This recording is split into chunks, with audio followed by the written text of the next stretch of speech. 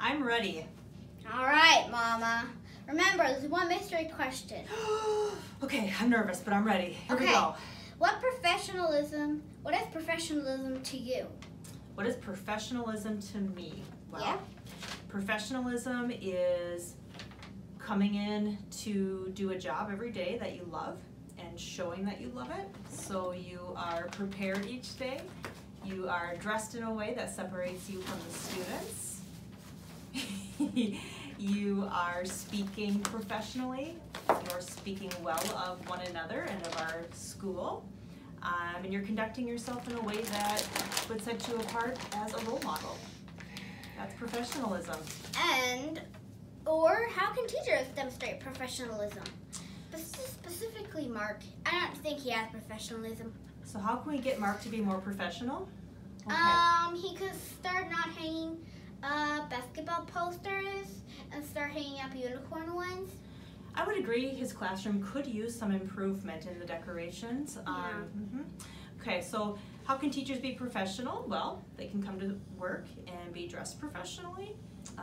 They can speak well and kindly to one another and of our school. They can treat each other and our students with respect and conduct themselves as role models. Okay, that's a lot of big words. Okay. What do you like best about holding for teachers? Oh, what do I like best? What I like best about holding... Mom, you were a holding for teacher. I think you know the answer. I hope I know the answer. Okay. What I like best is that holding forward teachers truly care about holding forward students. I think we have really good connections with our students and with our families. What I like best is that all of our teachers are approachable, and I know that their hearts are in the right places and that they truly want to be here. Okay. Third question thingy. Explain the benefit of teachers and administration working closely together. Well, I think we have to be a team, right? Uh-huh. Yeah. I think the more we work together, the more everybody wins. I hope that I'm approachable. I hope that I show professionalism. I hope that teachers feel that they can come to me, and hopefully they're accepting when I come to them. I think the more we work together, the better our school will be. All right, Mom. Who is your favorite holding for public school student?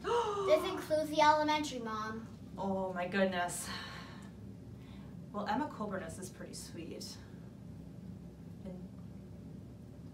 But maybe Jillian Safford is my favorite. All right. Any more questions? Oh, except for the surprise one. Oh, that wasn't the surprise one? No. Oh boy. Okay, I'm ready. Did you ever regret getting